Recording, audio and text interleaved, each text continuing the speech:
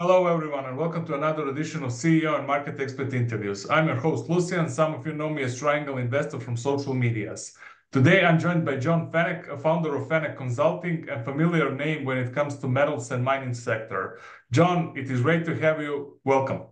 Thanks a lot for having me today. Before we dive into the commodities and stocks, I would like to hear your opinion on the general markets heading next. Are we ending this 50 years bull market, or there is some gas in the tank and we will see new all-time highs? What's your take? Yeah, it's important to note that March of '09 was clearly the low, and now we're 15 and a half years later. And I always encourage people, as someone who's been in finance for 32 years, you need to check your statements for your 401k, your retirement money, your serious money, because I'm of the belief that, people that are in mining stocks may have 5 to 15% of their net worth in our sector, right? I mean, I'm much heavier than that, but I think most people aren't. So that you need to take care of that first, right? If you're in the EFA, the S&P, the Nasdaq, you need to start lightening up positions here. There's just too much risk. You saw the second, assassination attempt on Trump this weekend. I mean, what happens if we have a black swan event? How does your portfolio perform? I can tell you how it's going to perform. It's algorithmic buying and selling that will control your portfolio. So it's not in your hands anymore, right? And you're going to wish you took some money off the table. So, look, from September 18th tomorrow to November 5th, I think there's going to be a lot of volatility. And we've got the BRICS meeting in there as well next month. So I think there's a lot of things to look for as an investor and, be thankful for what you've earned. Agreed. When it comes to gold, it is almost at $2,600, and it seems like nothing stops this train. What is your take on gold going forward, and are we going to finally see the end of the disconnect between gold price and gold equities? Yeah, that's a great question. Gold doesn't surprise me. Our target in January on many podcasts like this was 2,500 for the year. So we're right at 2575-ish as we record. Another 1% gets us to 2,600, a nice big round number. And, we're seeing a breakout here over the last, few sessions. So very positive for gold. I think that this is some retail buying too. This isn't just central bank buying, right? You've got a lot of billionaires that have come out over the last 2 years and have really said, really since the Russia, situation, February of 22, I believe, that they wanted to add gold to their portfolios or their funds. And you're seeing it in prices, right? We held 1,900 many, many months last year on a closing basis. We're holding 2,300, the same thing right now for weeks and weeks. And now you're blasting off past 2,500. So gold's taking care of itself and doing what it should be doing in this environment.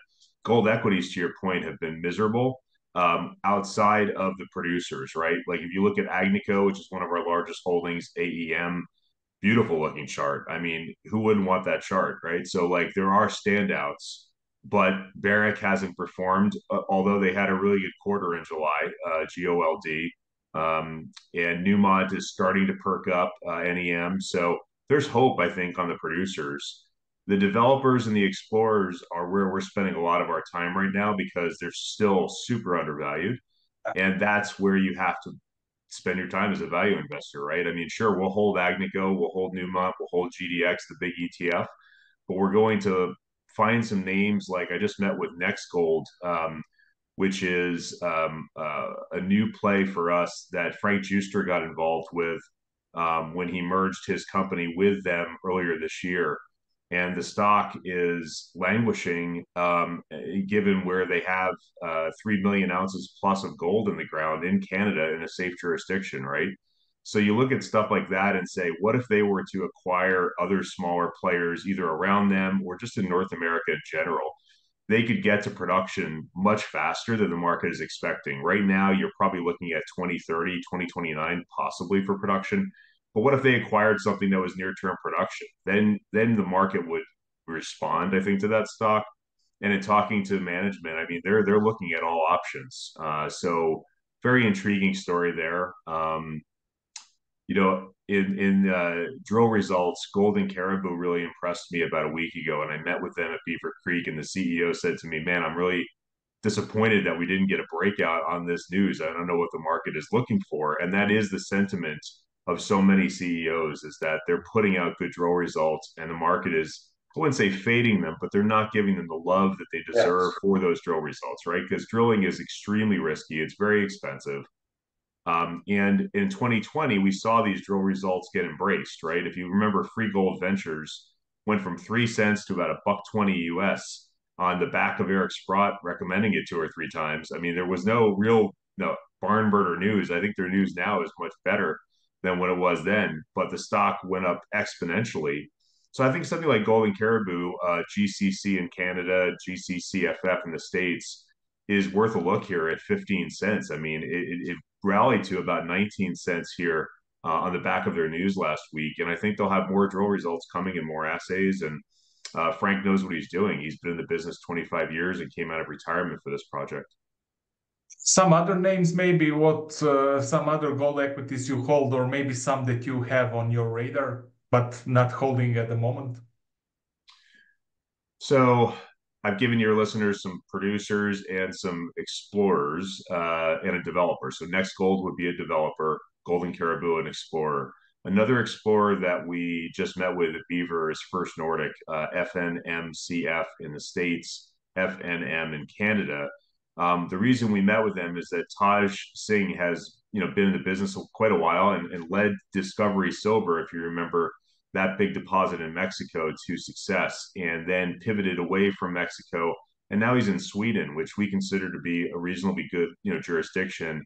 And he's got 3 million ounces of gold there. So you can see a trend that we look for, either really good drill results or 3 million plus ounces of gold in the ground, because then you're going to get people like Agnico, which is a partner of theirs, much more interested in their project, right?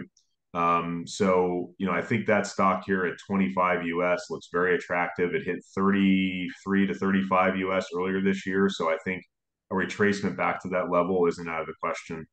Um, what else? In gold, yeah, I mean, B2 Gold, BTG had some great news in Mali a few days ago because that had really crushed the stock in January. It's rebounded quite a bit. It's a holding in GDX and GDXJ typically, which always gives it some more juice. And Clive Johnson won co-CEO of the year 4 years ago in the mining space. So, that's one that we hold. We're not adding to that, to be frank. We want to see them deliver. And we like it because their AISC, their all-in sustaining cost, is quite low versus the peer group. Okay. Could the scenario of this disconnect we just talked about happen to uranium? I mean, uranium spot price is like going up. Actually, we had a pullback from 106 highs, but nevertheless, could the scenario of disconnect between spot price and the equities happen to uranium, or do you believe that uranium is a different story? We really like uranium, both short and long term. The breakout last year we felt was real. I worked for Rick Rule at Sprott for a bit, and Rick always told me when I was there, you got to get into this stuff. But he had a different timeline than I did, right? I wanted to see a breakout before I get in, and that's why we got in more in the, 3 years ago range as opposed to 8 years ago. So this is probably the subsector I know the least of all your questions today. But I've done a lot of homework and I've met with a lot of CEOs, and I feel very comfortable with some. URA is the ETF in the US that you can buy that would encompass NextGen, Denison, Cameco, et cetera, right? It's an easy way to play the sector. So we own some URA. We just bought again Uranium Royalty, which is UROY, which is a NASDAQ stock at $2. I mean, it's trading now at like 212, but it's a royalty company. I mean, it's not, going out there and taking exploration risk like so many of these companies are. So we don't understand the disconnect there. I'm meeting with Scott Melby here in a few weeks, so I'll be able to give you an update the next time we meet. But super cheap. I think Forum Energy, FDCFF in the States, FDC, I Or believe, FMC. Yeah, yeah, FMC. You know, let's look at the facts, right? If you look at their breakout last September, we went on many podcasts in July and August of last year at 4 and 5 cents US, and literally used the word, this price is insane. It was just too low given the prospects for that company. Then they came out with a new discovery in the Thelon Basin, and the stock went to 15 and a half US. They did a financing into strength. They cashed up. I mean, they raised $10 million, which for a junior in uranium is no small feat. And then they're drilling right now. So all the money they raised last year, diluting us as shareholders like so many juniors have to, is being put to good use right now on the ground. So, if you don't own that one, you have to own some of it because, that's what, uranium exploration is about to me. You have to take some risk.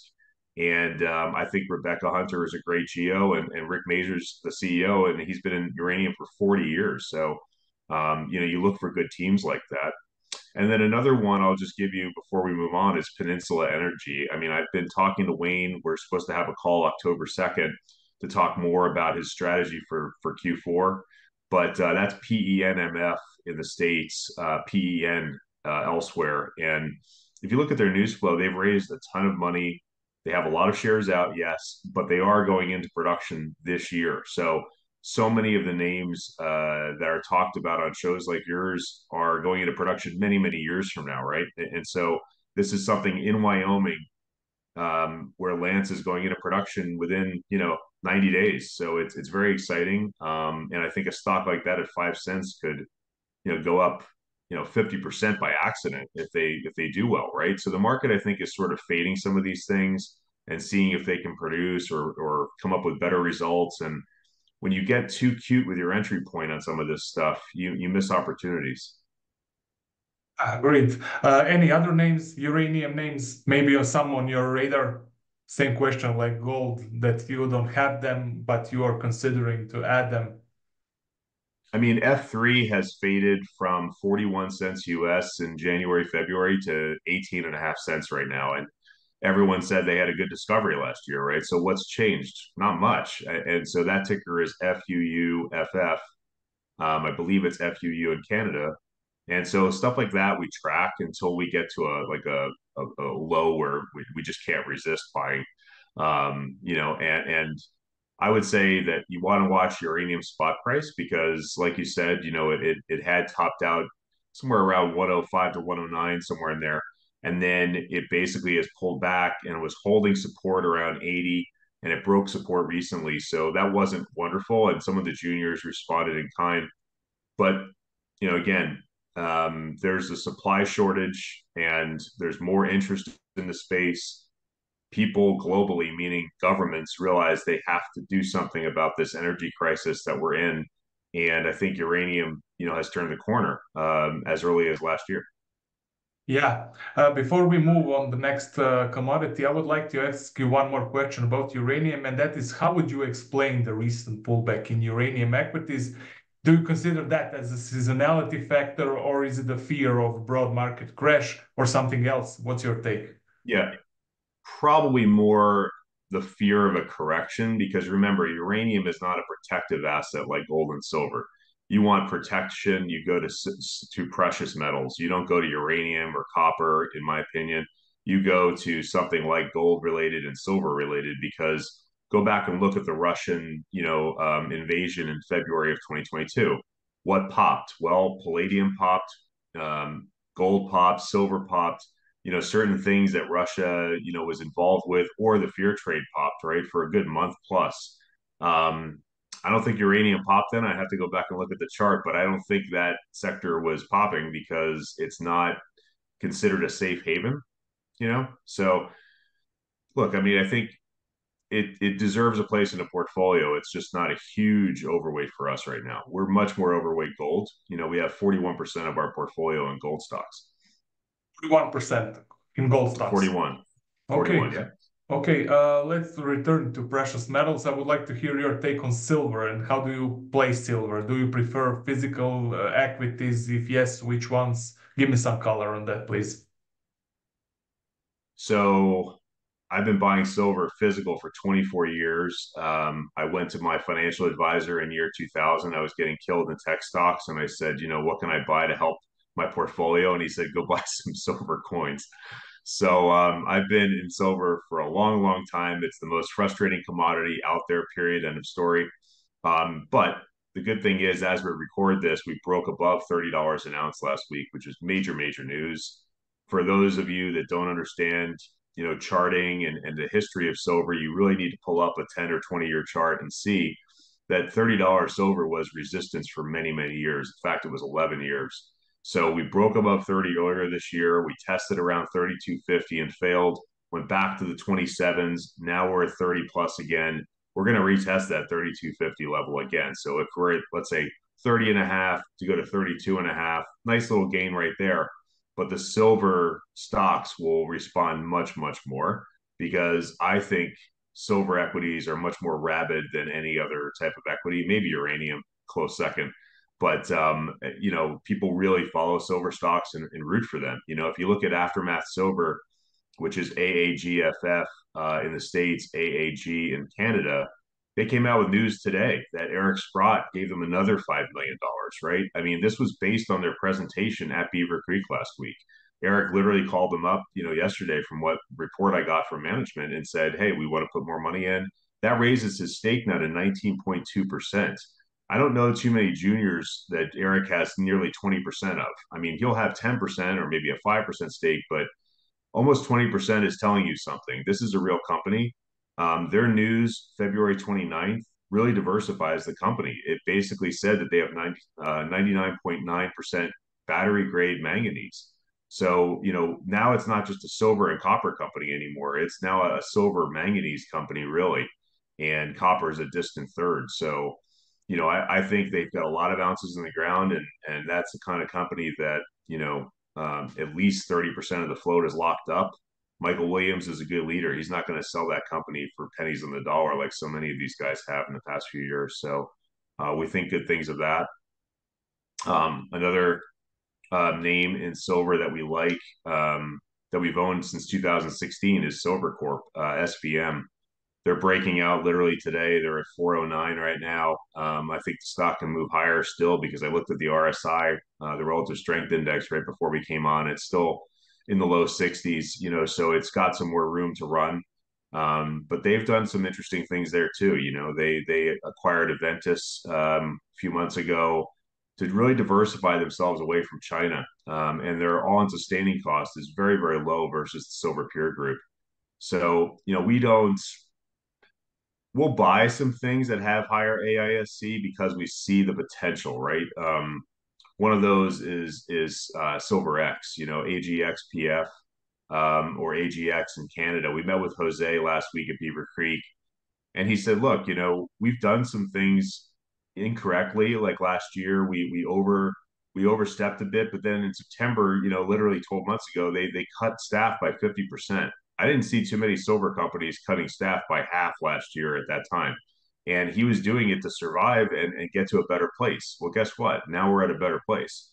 That company is going to be fine. They're a small producer in Peru, but Jose lives in Peru, and he tells me that people really misunderstand the backdrop there. It's a country that has seen a lot of strife over the years, and they've bounced back many, many times. So, as a value investor, I look at a jurisdiction like that and say this is worth the risk because Jose owns about 11 to 12% of the company. He's not one of these like lifestyle CEOs that owns 1% of the float and doesn't have a lot of skin in the game. He wants us to work. Yeah. John, could we see 40 plus dollar silver in the remainder of 2024? It's possible. I mean, you have to see what the Fed says tomorrow in terms of Of interest rate course. cuts and the direction of that, right? I mean, so we won't know until Powell speaks. But if Powell is dovish tomorrow, I would say yes. Yeah, I mean, because we have a lot of uncertainty coming up, and that's possible. But really, we have to break 33 first, and then 35, and then it's sort of like not a lot of resistance all the way to the all-time high of 50. Yeah, we covered uranium, gold, silver, but I would like to hear your opinion on copper and how do you play copper? Do you hold copper stocks? If yes, which ones? Yeah. So we got really heavy into copper in 2020 when we started to see, post COVID, like these copper stocks started to break out, the larger ones first, like Freeport. And we got more interested in the juniors because so many of them, like the uranium stocks right now in the junior space, are just sitting there, and it's like unbelievable that you can buy these things with the spot price increasing in both subsectors, right? So copper, just from a macro perspective, Morgan Stanley, which is the largest, investment bank slash broker dealer in the world, just came out a few weeks ago in July and said that they see, 13,125 per metric ton on copper by December 31st. So this isn't something that we have to wait 2 to 3 years for, in their opinion. We're considerably lower than that right now. That would imply a test of probably $5 again per pound. And if you get to $5 again and break out above that level, I think with some more authority, that's really what the copper stock market needs.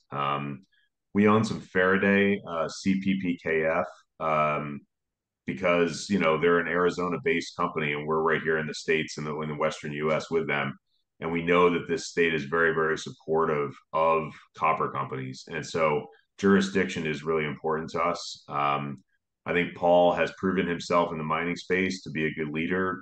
His last company was a nice takeout for investors. So that stock, trading at 53 US looks pretty attractive. I think it could go back to 60 to 70 easily. So, you can kind of tell from what I'm saying here. I've never said one bagger, three bagger, five bagger. I don't believe that most investors get 3 to 500% returns. I could be wrong. I hope I'm wrong. But I just think that you need to hit some singles and doubles sometimes. And so that's, to me, is one of those stocks where you can see higher prices for copper that would translate to higher prices for Faraday. And, when you look past that, there's a polymetallic deposit I met with last year that would kind of encompass gold, silver, copper, and I just met with them again at Beaver Creek literally Thursday night, and that's Denarius Metals. So they have some copper, but they also have gold and silver, and polymetallic deposits are nice because there's ways for you to pivot and make money. And I think when you look at their two opportunities right now, one's in Spain, one's in Colombia, they both have upside. The thing that intrigued me about our meeting is that they have a serious plan to go into production in both projects next year, which is ambitious. But when you look at Serafino's background, he's been doing this a long, long time. He was an executive at Aris that led Aris, which is ARMN, which is in Colombia, by the way, with Segovia and other deposits. And so he's familiar with Colombia. That jurisdiction is not something that's unknown to him, right? And Spain is super safe. I mean, I toured a mine in Portugal last year on the border of Spain there. It's very, very safe. They're very supportive of mining. So, I think that stock, which is DNRSF and DMET in Canada, deserves a look. Yeah, you made a good point on Faraday Copper. I hold them also in my portfolio. I want to touch a bit on that story. What do you think? How far is that company from producing first copper ore? And do you believe actually that the company will remain in this format or will be taken out in the process? What's your take? I don't know. I'm not looking at notes to let me know when production is expected, but investors want to go to FaradayCopper.com and check their presentation deck. I'm sure it's right there. Most of these juniors, to be frank, are a couple of years away from producing, right? And I think this is true of them as well. However, being in Arizona with two large deposits and probably some other stuff in the pipeline, uh, you are a target at $5 plus copper. Absolutely. We're not seeing that kind of M&A activity in copper juniors right now. We're seeing that mostly in gold stocks. I think that will continue. Gold juniors are like, that's why we're buying so many of them with 3 million ounces right now. They're just placeholders for us to say at higher gold prices, the majors are going to have to pay up. They're just going to have to do it. And I'm hoping and coaching my junior CEOs that don't sell for a 15 to 20% premium. I mean, this is not what we're in your stock for, right? Like, we're not hoping for a 15 to 20% gain out of this on a takeover. We want to see more of the Cisco metals type deals recently with 50+% gains coming out of a takeover proposal, right? That's bullish. So I think we'll see a lot more M&A as we continue into next year if gold prices remain elevated. You're right about that. We touched on four commodities that you are bullish. Let's touch on the things that you are a little bit bearish or what are you shorting at the moment, John? Is there any commodity that you are bearish on right now? So I'm very supportive of our sector. We don't short our sector. That's literally in the footnotes of my website. I think it's disingenuous to go out there and partner with mining companies and then short them. It's ridiculous to me. So I'm not short anything. If I were to short something over the last couple of years, it would have been lithium. LIT, when you look at the ETF, terrible looking chart, right? However, there are some lithium companies that might look attractive, and so we've been bottom fishing a few of those, but really not a lot. Like, I mean, it's like we want to see a commodity bottom before we get more interested. I think platinum and palladium and nickel right now, the nickel slash PGM trade looks really, really interesting. Nickel was down 43% last year. That is unbelievable to even say, because nickel is such an important metal globally. Why is that? Well, I think it's because Russia is funding their war effort with sales of these three metals to, China. countries like China, and that dynamic will not last forever. So we've been bottom fishing a lot of nickel and platinum and palladium companies. One that comes to mind is Stillwater. I just met with them 3 days ago at Beaver Creek. It's trading at 7.5 cents US. I mean, they're literally attached to a major in Montana. So when you look at that deposit, they've got two great geos. Um, they've put out good results. 49% of their mix is in nickel. They have a good mix in platinum and palladium, but they also, have gold within their product mix. And they have, rhodium and some other things that are, people are kind of overlooking, I think. So that one to me as a value investor looks interesting. One on the momentum side that looks interesting that we also met with last week is Power Nickel. That's PNPNF in the States, PNPN in Canada. The reason there is that they've had some massive copper hits this year. If you look at the chart in April, they had really good news on the copper side. I presented with Terry Lynch, the CEO, at a conference at I think it was April 30th, and you could see right after our presentation, we only had about 100 people there, but someone in that audience got behind the story, and the stock just took off. Like, I mean, it was like literally lined up with our presentation, and then good for him. He did a financing into strength. He brought in more money from Rob McEwen, a billionaire. He brought in more money from Robert Friedland, who runs Ivanhoe and is well known in copper. And so that to me is more of a nickel copper slash gold PGM story now. Maybe a third, a third, a third. We're gonna get a better sense of their product mix as they do more research here in the coming months. But those copper hits were really outstanding. So at 42 cents US, this is something that looks like it could do much better as next year advances, because the world really needs clean North American nickel, and both of those companies can deliver that down the road. Okay, John, before I let you go, I'm hearing that you are co-hosting Commodities Global Expo conference. It will be in Florida, Four Seasons in Fort Lauderdale. Tell me more about this event, who will be there, and what is the format of that conference? Sure. So it's going to be October 20th through the 22nd, at Four Seasons, Fort Lauderdale, Florida. It's right on the beachfront. The hotel is 2 years old. I went down and toured it myself. It's beautiful. I mean, I think a lot of people will enjoy themselves. We have a lot of CEOs as well as investors bringing their significant others or their families to spend a little extra time, which I think is great. We want to make it a networking type event where the first day is simply a happy hour and a formal dinner. Day two is going to be one-on-one meetings with CEOs, just like Beaver Creek. And then day three is going to be presentations from industry leaders. So I've got Don Direct presenting, who teams up with me on my YouTube channel. Don does not speak publicly hardly ever, so he hasn't done anything like this in years. I've got Steve Miller, whose nickname is Slim, coming, who has 50 years of technical knowledge on trading markets like ours, gold, silver, equities. These two guys alone could put a master class on and charge hundreds of dollars just for an hour. So we're going to have 45-minute presentations from both of them, alongside, some really great coin dealers, like I'm sure Miles Franklin. Neptune will be there. We'll have some great people to talk about the coin business, which I think is important right now. If you want to buy physical silver and you go to a local coin dealer, they're likely to charge you a 25 to 35% premium for that. Why not go to a bigger dealer like these guys that can help you get better pricing? And so we're always trying to help the investor.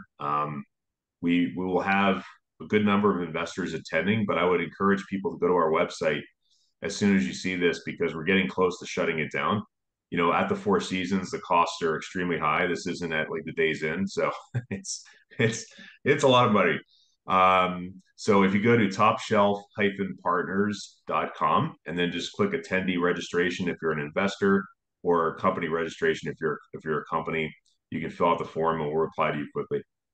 Okay, are you attending any other conferences that you're not co-hosting? Yeah, I'm one of two keynote speakers at the Stockholm conference, which is going to be at the Sheraton September 25 and 26. That's called NordicFundsAndMines.com. Eric Strand and a few other PMs like myself will be there. And then in November, I'm speaking at the Zurich conference with Mark Faber and a bunch of other people. That's November 10th and 11th at the Park Hyatt in Zurich. Then I'll be in London to speak at a few dinners around the one-to-one mining conference, the 14th and 15th. And that wraps it up for me. I'm going to probably go home and hang out with my daughter after that. You should. It's a busy schedule. John Feneck, thank you very much for coming to my show. It was a great chat, and I hope to host you sometime soon again. Thank you very much. My pleasure. Thanks for having me.